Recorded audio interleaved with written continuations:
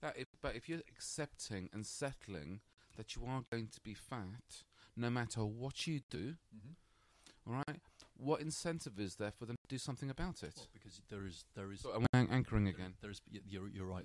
You are, because there's a difference between being a bit full or big bone, shall we say, and a difference between being fatalistic and making a pig of yourself every day.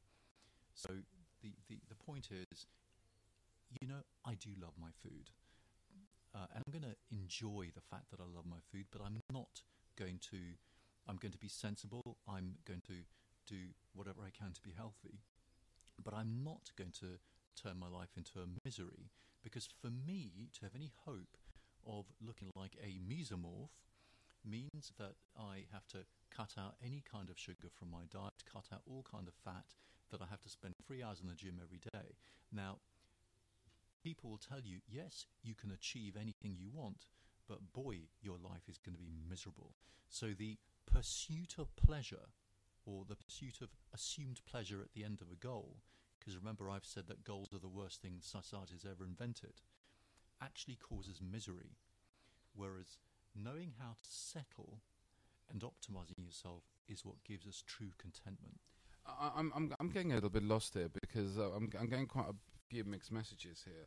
So the thing is, there's overweight people. Let's say, let's stick to the overweight, or you're dyslexic or whatever. And if you actually want to look better and feel better, because actually that's what makes you happier, and you're saying actually they're going to be from a very miserable lifestyle if they're going to actually have to, if they're in pursuit of that.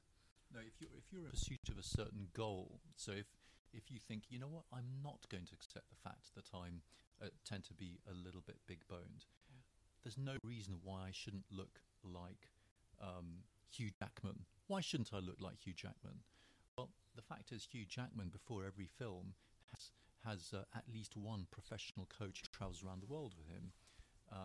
And for you to have any hope of doing that, you'll have to dedicate your entire life to just doing that, and at the cost of other pleasures.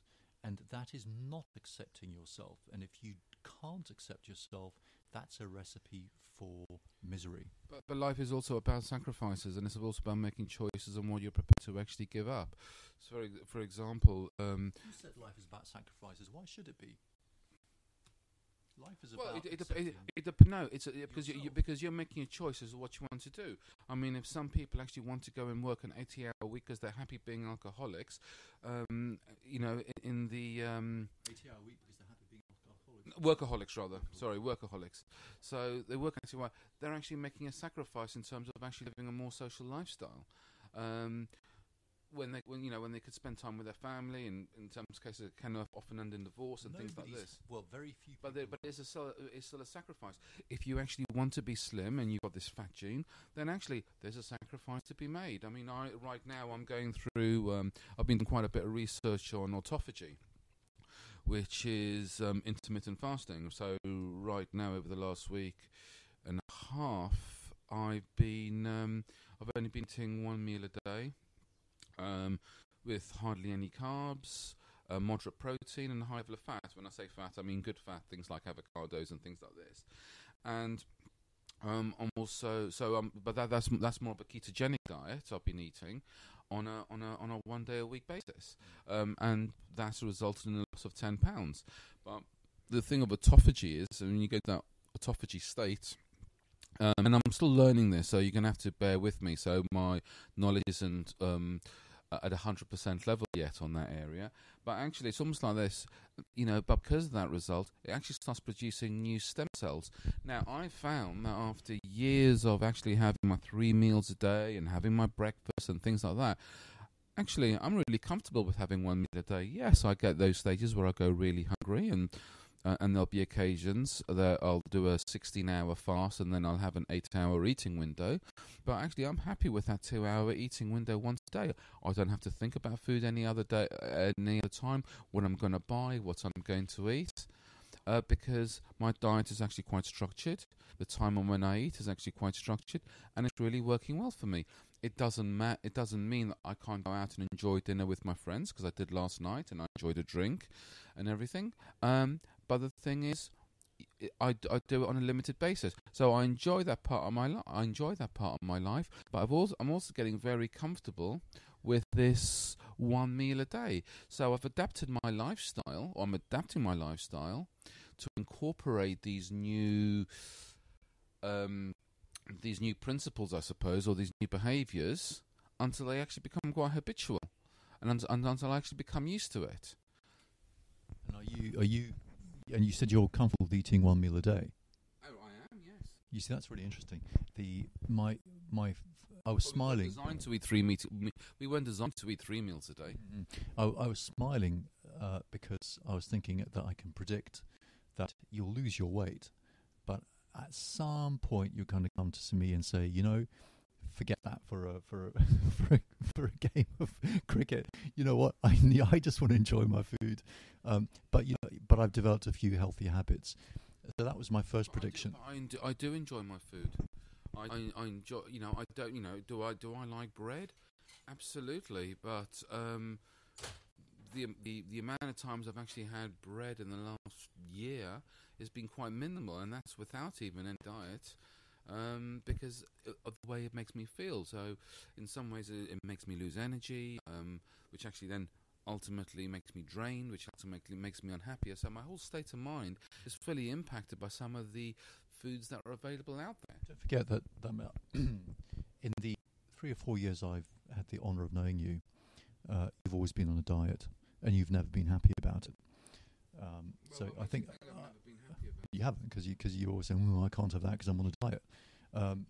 So I should probably rephrase it and says, actually, I don't want that because I'm on a diet. I'm on a diet. But I'm also by doing that, I'm constantly always testing to find out what is going to work. Just because I found one solution 4 years ago doesn't mean let me think. In the last 4 years. In the last 4 years, it doesn't mean that my opinion isn't going to change.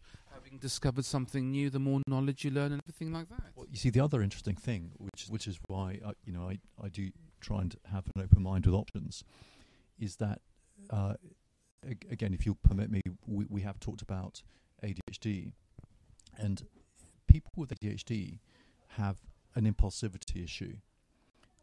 They tend to be impulsive and do things impulsively. And what I've noticed with my clients is that they often tend to overeat because they are too impulsive.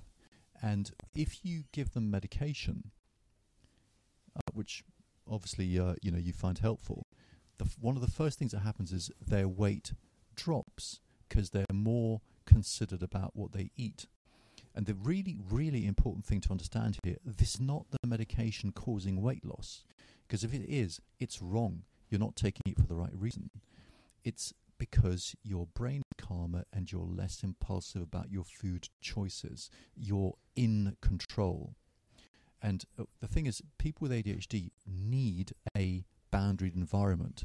So I've had people doing very well at work in a work that is very boundaried if they have ADHD.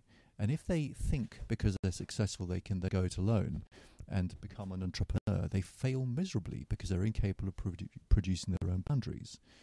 So the two things I notice here is, one, your medication might be helping you be less impulsive. Two, you're finding a very restrictive eating regime helpful because of its extreme boundaries. And people with ADHD need boundaries. So there's two things there. One, condition specific for ADHD, and two, whether or not you'll think, I've gone through this for several months. I actually want to go back to being myself, but I think I'll just better be making more sensible choices in the future. But what do you think that is not being? What do you think that is not being oneself when you've actually discovered a different resource to be able to utilize effectively? Because those are tools, and it's not even about resources. It's about actually how resourceful you actually want to be and actually applying those things into your life.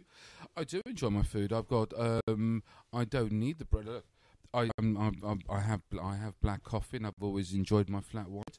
But the thing is, the more I'm drinking black coffee, the more I'm becoming used to it, and the more comfortable. I've been removing. Actually, I don't even.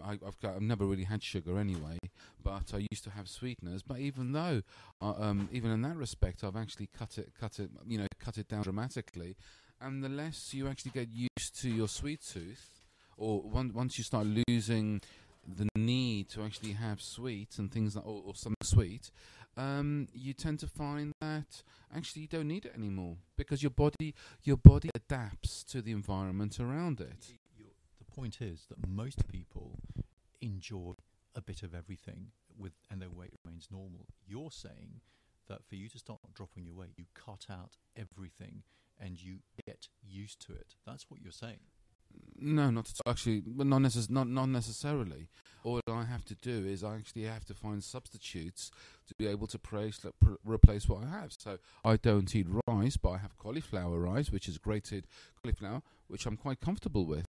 Bread is Bet in a few months you won't say that. No, I like it. I don't like. I don't. Oh God, you've thrown me there. Bread doesn't make me feel good. Actually, I haven't had creme brulee in a long, long time. Now, if I'm going out for a meal with my friends and there's creme brulee on the menu, I actually may or I may not having. I've stopped drinking. I do drink wine, but that's actually quite low in carbs. High in sugar, very high in sugar. Actually, no, because it's low in carbs. Because the fermentation process of the wine actually, when it converts into alcohol, actually it takes the sugar away.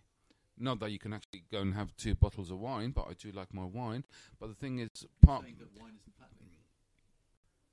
fattening? It's calorific. Well, that's because of sugar. No, it's calorific because of the alcohol. No, alcohol makes you pure alcohol makes you lose weight. All right, it's well from what I've looked at, it's actually very low in carbs, and carbs is actually, and sugar is one of the sources of carbs. But the point I'm looking to make is, it's a very different way of looking at things the more we become educated, because the thing is, sugar causes insulin spikes. And it's not even about the calorie count sometimes, it's about the insulin spikes of the food that you actually eat. So eating things like an avocado will take hunger away because it has a very low insulin spike, as opposed to having something like carbs, which is actually quite high. Now, I'm not a dietitian, I'm not a nutritionist, so they're probably going to be qualified, but I know enough information as to what I cannot eat, or what I should and shouldn't eat, to determine that. You see, you raised a very good point, or rather I think we did it together, which is you get used to things. It means your habit changes, and that potentially is an epigenetic phenomenon. So you might have your background predisposition, your genes, but whether or not you express certain parts of those genes is epigenetic, and part of that is habit forming. So you can certainly break a habit of wanting to eat certain types of food or certain food habits, as you quite correctly said. You can avoid one food and still enjoy equal enjoyment from a different type of food which is healthier, and that's what I call optimizing yourself. You'll never change your body type, but there's no reason to give up completely, because say an alcoholic, alcoholics will, or even food, I've broken my diet, therefore I might as well give up completely. That's a classic mistake, and it shows no self-awareness about what you can really achieve. Well, that's right, but the thing is, when this woman, this Hannah, whatever her name is, Critchlow, keeps on saying, actually, this is the science of your faith. So this is your faith. So accept it. And the thing is, you don't actually have to accept it. Oh, you see, again, choices. Now, choice about what you eat. Humans are not capable of making consistent, rational choices. And this is not my opinion, it's not your opinion, it's scientific fact. Time and again, humans have, in experiments, been shown to make inconsistent choices. Not only that, but if you tell them they made a choice, which they didn't make, and you ask them why they made it, they'll even give you a reason. And in memory tests, for instance, and there's been a lot of work on this, say, in court as witnesses, In fact, there's a celebrated case of I think someone who was run over, and two people sitting in the same car saw it, and immediately afterwards, both people in the same car had different memories, and they were convinced